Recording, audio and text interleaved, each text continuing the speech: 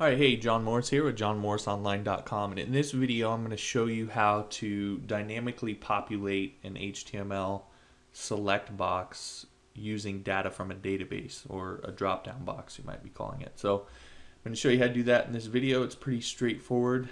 Let's go ahead and set this up just a little bit. So let's head over to our database, and you can see that we have a database called demo. Inside of it we have a table called table, and inside that table we have a couple different rows. So we have our fields, field 1, field 2, 3, 4. In that we have some just generic data that we have here, and I'm going to show you how you can use PHP to pull this data from the database and dynamically populate a drop-down box. So you can see here I've got this array set up that I've queried the database. I'm going to show you all the code for this, but you can see what we're getting from our database here, and then I'm using that to populate this drop-down box here. And if we go in and we look at this, then we can see that we have our select box, and our value is actually the ID of that particular result for 1 and then for 2, and then we're grabbing the field 1 value and we're using that as the name or the label that's used in the drop-down box. So this is a fairly common thing that you might do. You might have, for example, in WordPress, they have their roles that they have for the different roles in a WordPress blog, and those are of course stored somewhere pop in the database, and then they can pull that array and they can use that to populate when you select what role you want a user to have, and then of course plugins can add to the roles that are available and so on. So that's one example. There's lots of reasons why you may want to do this. I do it quite a bit with like WordPress plugins and stuff. So anyway, how do you do it?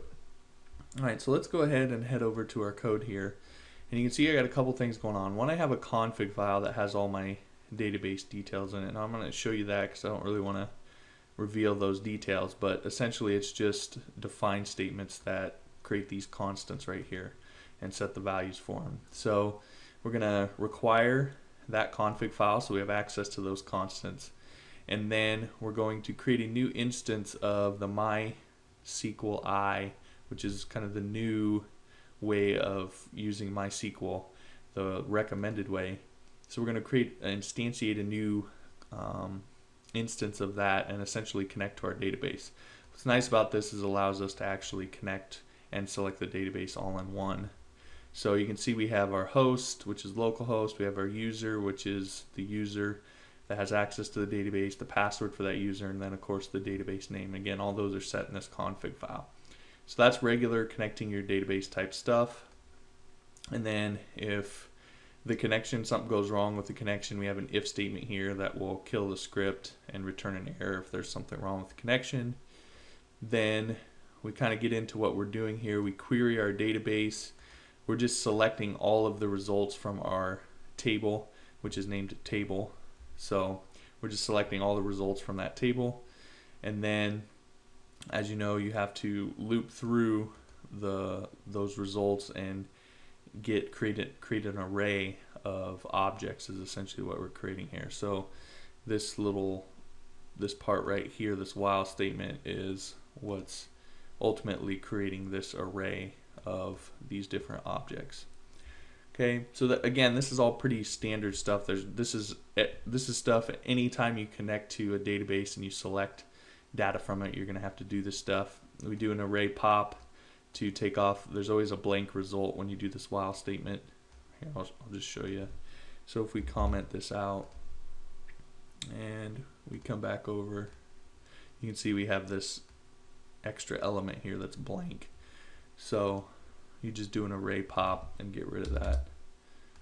So that's what that is. And then here we're just printing it out. Now you might be wondering what print_HTML is. It's actually just a custom function I wrote that makes it so that this array prints out a little more legibly like this. So that is something, I mean, you don't really need to worry too much about, but I made it easier for this demo. So again, this all up here is regular database stuff. So now we have an array of objects. Okay, just like anytime you query the database, this is ultimately what you're going to end up with. So what we want to do now is take this data and use it to dynamically populate a drop-down box. So it's really pretty simple. First, you can see we have our H3 here, so we can kind of delineate where we start. And then we have our select tag here. So we just do like we normally would with any select tag. We give it a name called the name, and then we create a for each loop. And in that for each loop, then we're going to loop through our array of objects here, and we're going to, for each element in that array or each object, we're going to create a new option.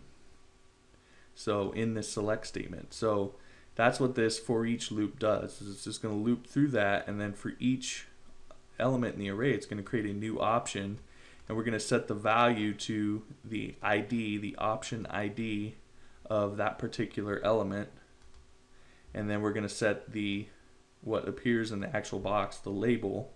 We're going to set that to field 1, and then we're going to close the option. We close our for each loop, and that's it. So it's really pretty simple, and then PHP is simply going to loop through this array, and for each one of these objects, it's going to create an option, and the option value is going to be set to the ID, and the label is going to be set to field 1. And so you can see down here we have field 1 and we have label, which are the field 1s for each one of these objects. And again, if we take a look at it, you can see that the value is then set to the ID.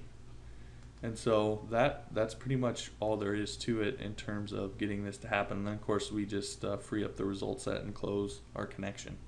So it's really pretty straightforward in terms of creating this drop-down box. Now you could do this for lots of different things beyond just you know, a drop-down box or whatever, but it's pretty straightforward code, pretty simple to do. It's just a matter of getting this array, and then once you have that array, you can loop through it and create an option for each element in that array. So that's it. That's all there is to it. Hopefully you found that helpful, and talk to you again soon.